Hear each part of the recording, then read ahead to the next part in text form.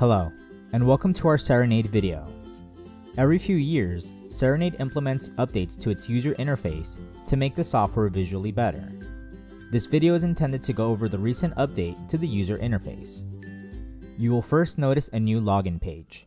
You will log in with your same login credentials. Once logged in, you will notice the layout has been updated. The home page now gives an overview of the work that has been done recently.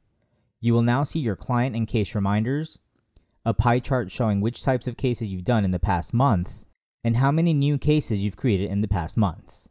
You will also see newly added sections like recently updated cases and recently updated client profiles. The case number and client name are clickable links, a quick access to locate those recently updated profiles. You will also see case process steps assigned to you. Lastly, if you wish to see icons from the previous homepage layout, they are now quick links. If you click to expand the quick links, it will show those links that were in the previous homepage layout.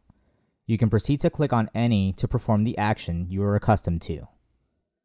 Besides the quick links, you now have links to the left which will help you either create or locate different things, similar to the links that used to be on the blue bar up top. You will notice that when you hover your mouse over an area, it will expand with options. A new implementation in the software is less clicks and more hovering to allow you to select an option. When we hover over the Create button, you will see options to create a client profile, a case, send a questionnaire, or process a payment. When selecting the Clients and Contact button, you will be taken into the area to locate a client profile, similarly to what you previously had. Once you search and locate a client profile, if you hover over the Actions button, you will see the options to edit, load more data, and if you have the access right to delete the client profile.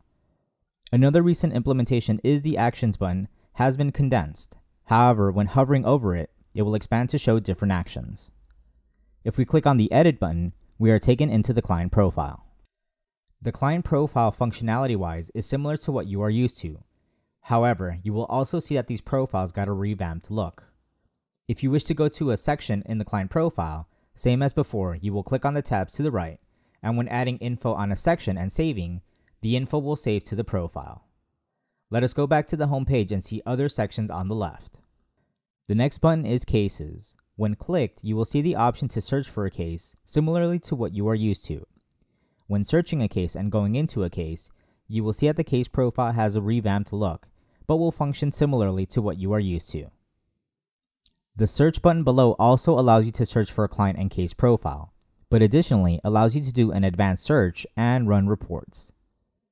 The Tools section allows you to use things like blank forms, tickler, and other tools. You will also see your mailbox here where questionnaires and intake forms were submitted, where you can go in and accept.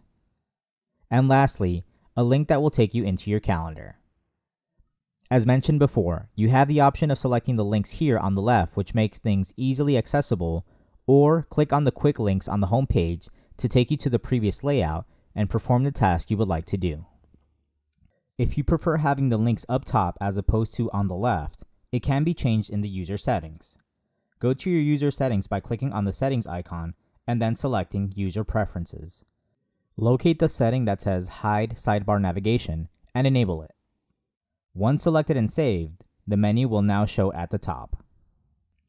Lastly, you will see on the top right that you also have quick access to view submitted questionnaires, taking you into your mailbox, a link to your messages if you have the option of module messaging, allowing you to read messages sent to you and compose new ones, a link to SMS notifications if you have the option of module SMS notifications, allowing you to compose SMS messages and be able to read replies, and lastly, icons for support and users guide, your settings, and to log off, which you previously had in the software.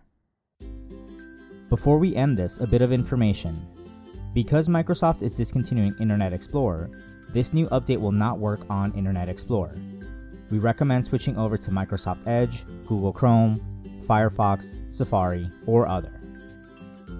If you have any questions about the updates, you can send us an email to ecmssupport@cerenade.com or call us at 1-800-617-4202. Thank you for watching.